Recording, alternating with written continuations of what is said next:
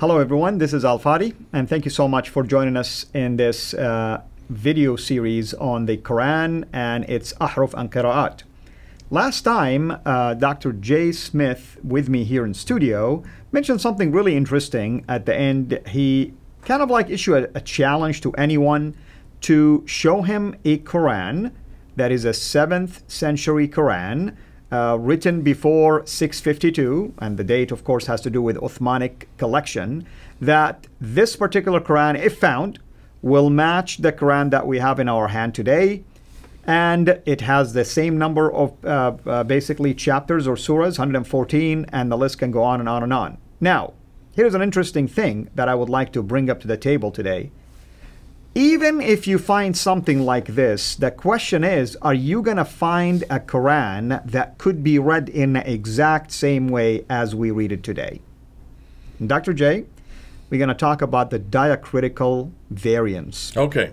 And that's why I'm asking this question. And the answer is absolutely not, because of this another conundrum. And this has to do with the Arabic language itself. The Arabic language, the alphabet of the Arabic alphabet was very crude, could not have accommodated what we now know today. When it was introduced in the 7th century, we're not going to go back to the history of the Arabic. That's now something that Al-Jalal is coming up, and Dr. Mark Dury is coming up with studies showing that even the Arabic... Jalad, yeah, that's right. Jalad, and they're coming up with studies that actually show that the Arabic that's in the Quran is even from that part of the world. It looks like it's from the southern Levant, about 600 miles. Nabatean, isn't that interesting? That's which supports and corresponds with what Dan Gibson is finding and what we're finding. And everything else, And also the geographical locations within the Quran are also from the Nabatean. But nonetheless, back in the 7th century, what we do know is that they were just skeletal consonantal texts. Let's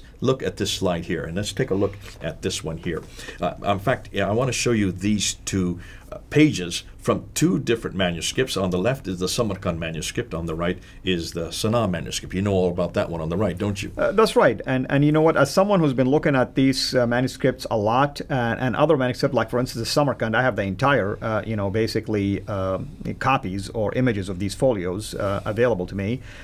Even as an Arab speaker, I can assure you, by looking at it alone, you won't be able to tell every single word sometimes. You have to be careful. For you to read that, of course, it's very small print right here, but if the ones that are on your computer, you pull them up, you enlarge them. For you to read it would be very difficult. And why would it be difficult to read it? It will be difficult if you don't have something to check against, and that's where the problem lies. I remember, I think it was Adnan Rashid.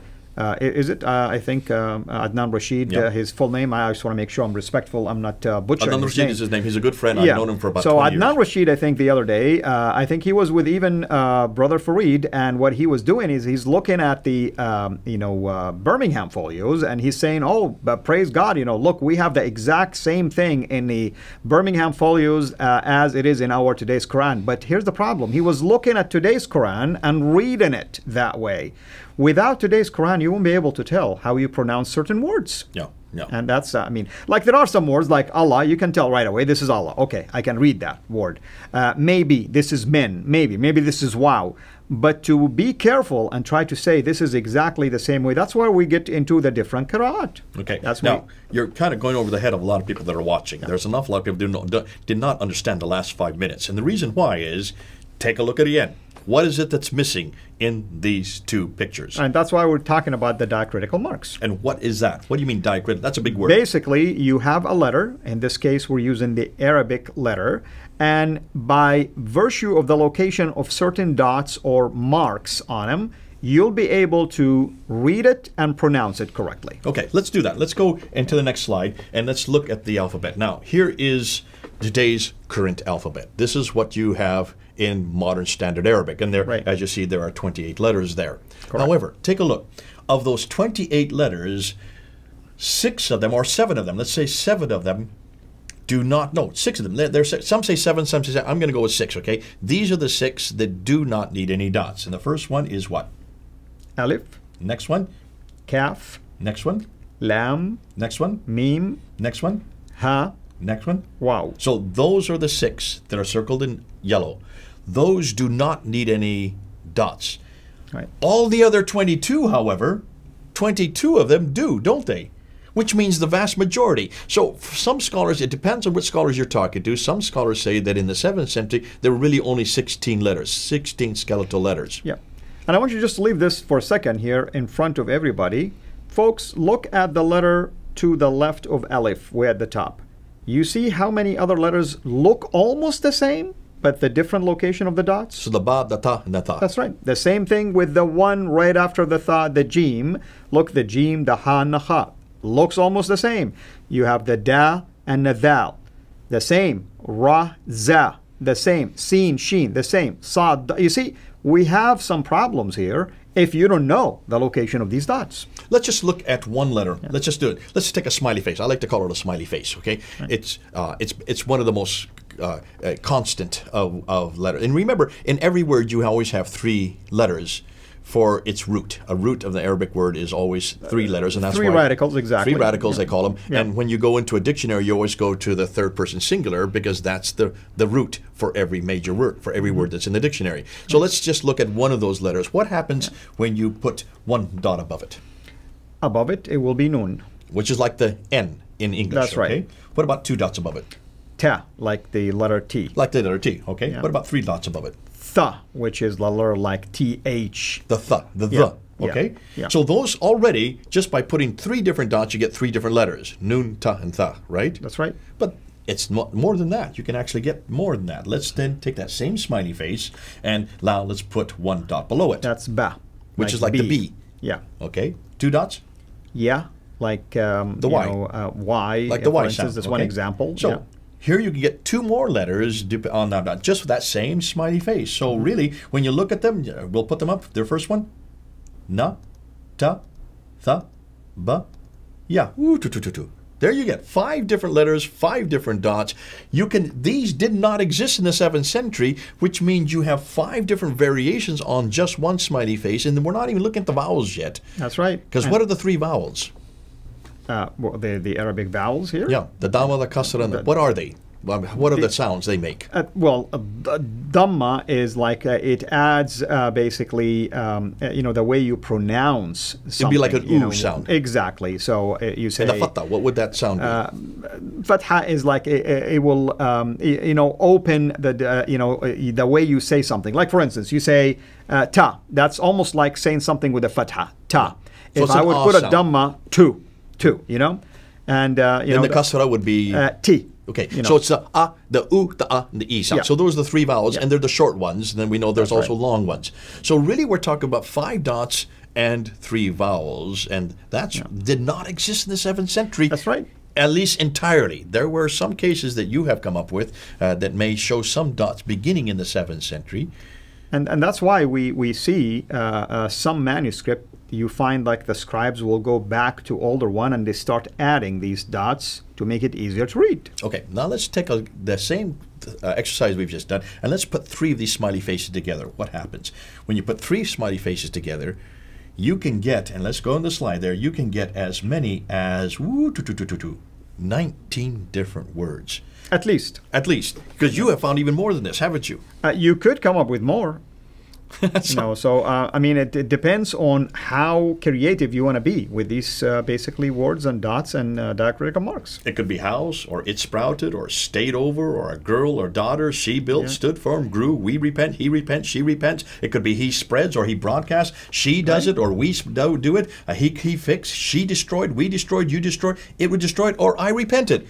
Yeah, and the word, for instance, for grew, right there, as you can see it over there, which is nebata, I can make it a verb and say nebata, meaning cause to grow. I mean, you can make it a verb, just by adding, dhamma, shadda, things like that.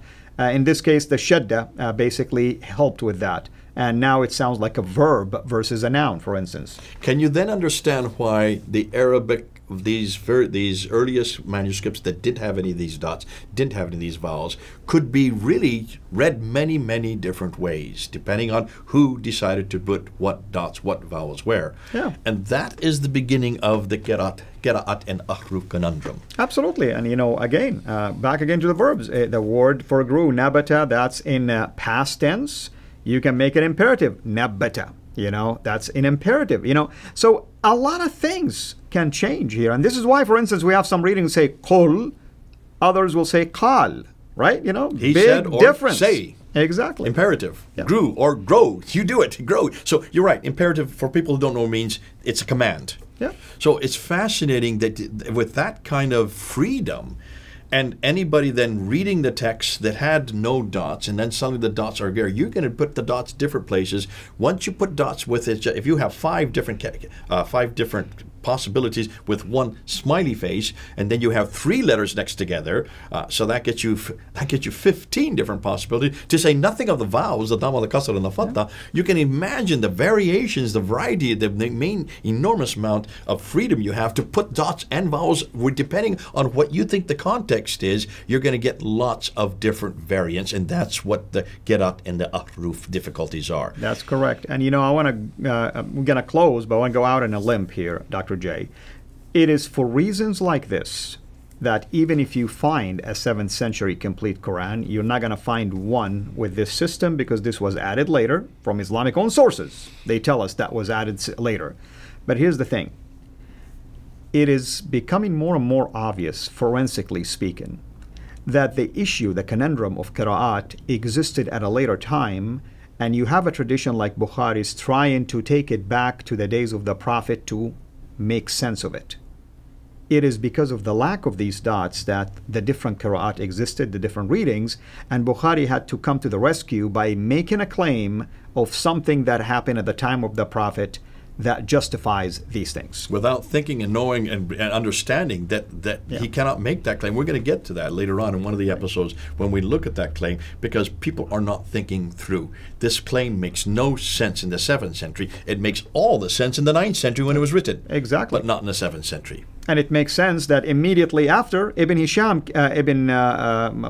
Mujahid came in to try to canonize it, because there was a lot of them already. Yeah. So which ones were revealed, you know, and he has to come to the rescue as well. Good man. Yep. All right. Well, thank you so much. What is it that we're going to talk about next time? We're going to then look at some of these Qur'ans. We're going to actually introduce some of the things that we have here on the table. We're going to start showing you that there is 30 of these official, that's just the official ones. We're going to show you where they came, how they came, and we're going to look at 2 different centuries. We're going to look and see what the 7th century reference, what the traditions tell us about the 7th century readings, in contradistinction to the 8th century actual readings when they were actually introduced. Very well. Thank you so much. Thank you, everyone, for being here with us. We cannot wait until the next episode as we begin to continue with our process of unpacking all of these interesting finds. And also in this case, we'll look at these 30 different samples. At least we're going to look at some of them. Thank you, Dr. J, and thank you, everyone. God bless you. Until we meet again, have a blessed day. Thank you for watching this video. Be sure to like and subscribe to our channel, CIRA International. Also, click on the bell so that you can receive notifications whenever we publish a new video or we go live. And I would like to appeal to you to consider becoming a Patreon patron by clicking on the link right below, and that way you can give towards the production of these videos. There are also other options for you on how you can give to our channel. So thank you from the bottom of my heart.